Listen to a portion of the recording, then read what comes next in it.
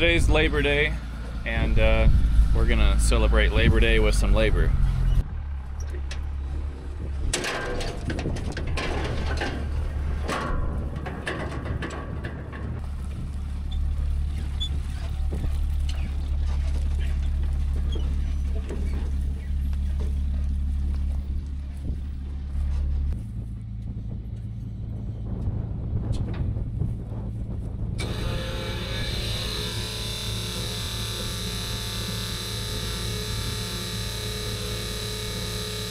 First thing to do this morning is to service the combine, which is the worst part of the day.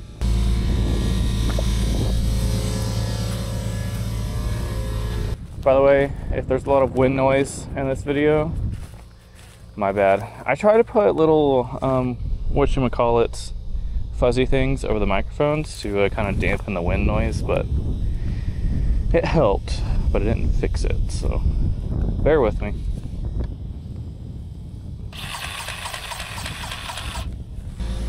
The fuel pump is so loud and it's so annoying.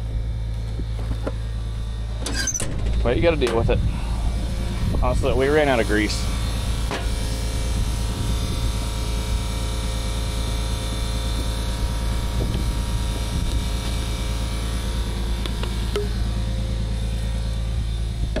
Oh, dang it.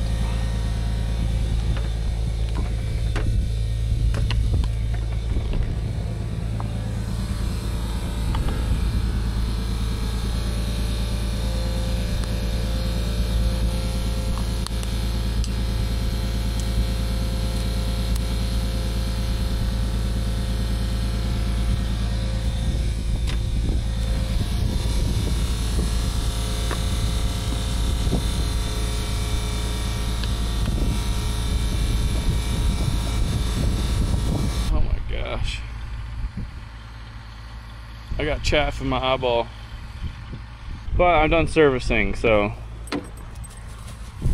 Dibs gets to go run around. I think Chewy's out here somewhere, so I'm sure they're gonna go find each other and run around. Sit. No. Dibs, sit.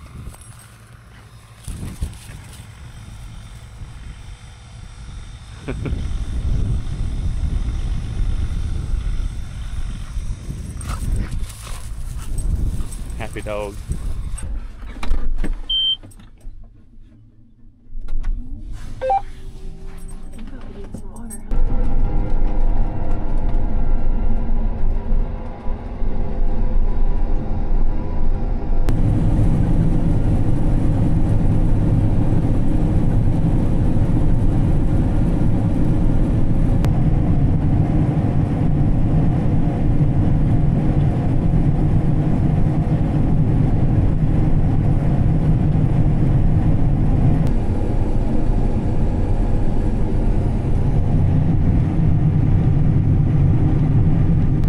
Really wants to go play with all the cows.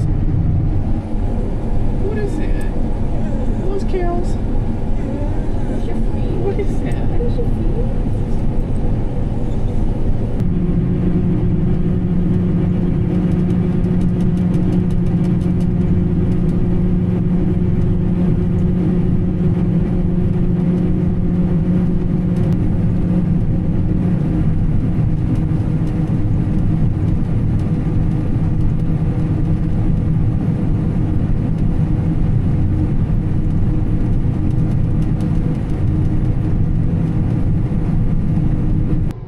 I just got a low coolant code, and I thought the combine was just playing tricks on me.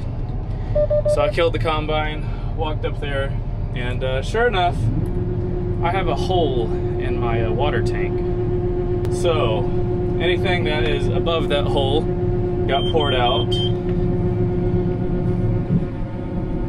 You can see there's the code again. Anything above that hole in the tank, it just drained it out. So I'm gonna dump off into Cody, and then I guess go park this thing by Dad's pickup, and we're gonna need a new tank, so that's pretty handy. Also, Tessa's riding with Mom, so that's where she went. Well, Dad looked up the part number, and I think John Deere has one in stock. So I'm gonna head to John Deere and go get a coolant tank. It's probably 30 minutes away from the field. And I'm also gonna pick up, I think 4 gallons of coolant. So that's what we're doing.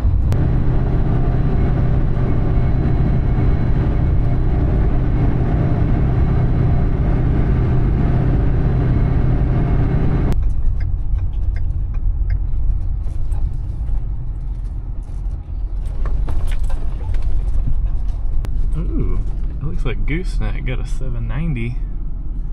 It's pretty sweet. Well, we made it to John Deere. I'm going to run in and get the part. All right, I got the tank. It looks something like that, which looks about right. And I also got two 2 gallons of coolant. Also, if you're wondering how much that tank costs, it costs $333.79. And the 2 gallons of coolant costs $43.64, bringing our total to $426.74. Ouch. And we're only getting 4 gallons of coolant because it didn't drain the entire system. We were thinking it just drained, you know, what was in the tank. So 4 gallons should be plenty. Anyways, I'm heading back out to the field. The field that we're working on right now is, I believe, 760-ish acres. And we've almost got that wiped out today. And it is 4 o'clock in the afternoon right now. So 6 combines make a world of difference. But we're pulling up to the field here. Hopefully Dad has all of it tore apart. Pulled up to the field and I got a hole in my tire. Actually, what is that? That's a nail or something. I don't know. The day just keeps on getting better. Some more.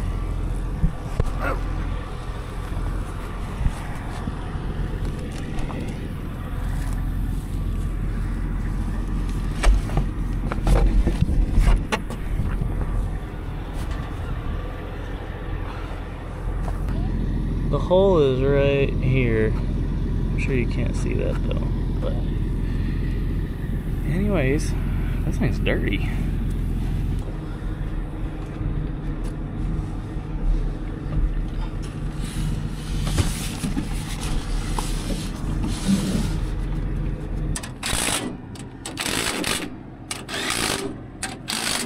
Okay, moment of truth.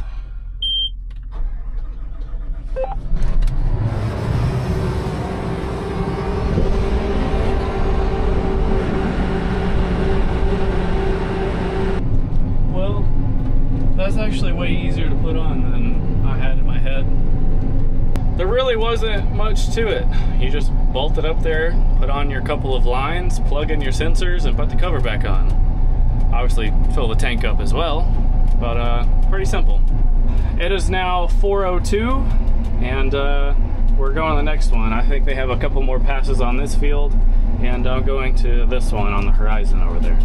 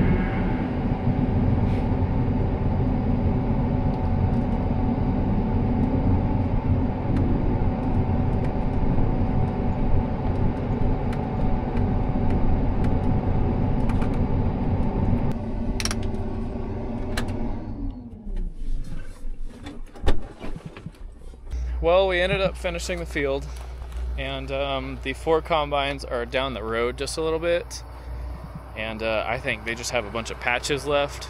And you can imagine 6 combines trying to tackle a bunch of patches, especially 2 combines that have never been to that field and trying to find the patches that the other 4 combines left in the middle of the night. Yeah, it'd be a mess. So, we're just gonna park for the night right here.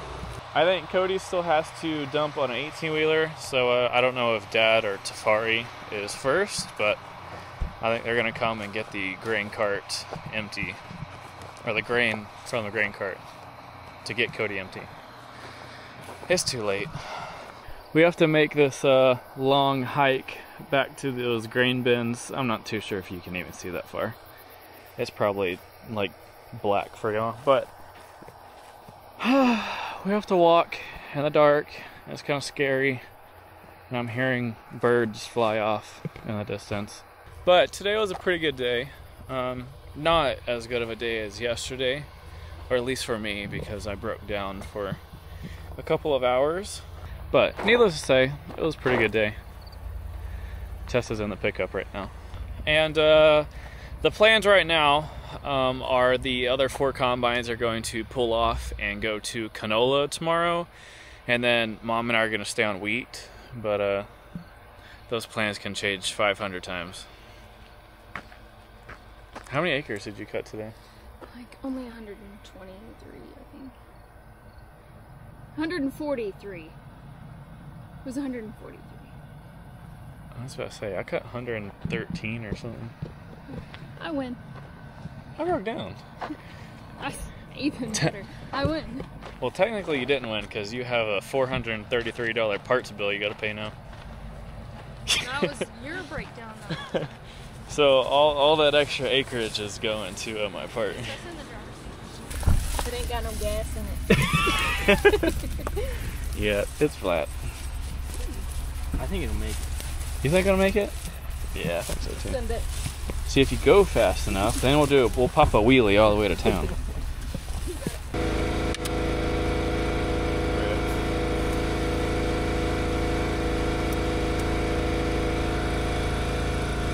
Well, ladies and gentlemen, we made it to the camper without the tire going flat.